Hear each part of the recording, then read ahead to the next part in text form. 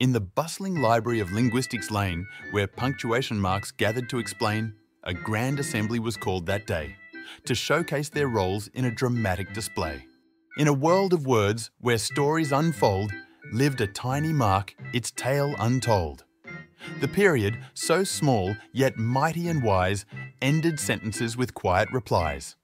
With a dot so neat it would always show the end of a sentence, its duty to bestow. It paused the tales with a gentle hand. In the kingdom of letters, it took its stand. Curious and bold with a loop that curls, the question mark inquisitively whirls. It raised inquiries, seeking to find answers to mysteries of every kind.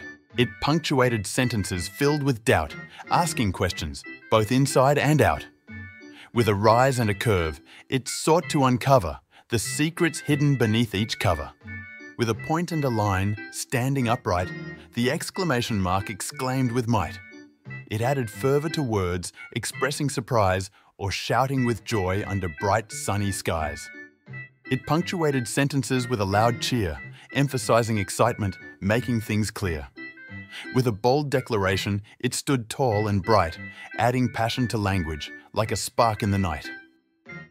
In a chain of words where thoughts intertwine, the comma pauses, like a delicate vine.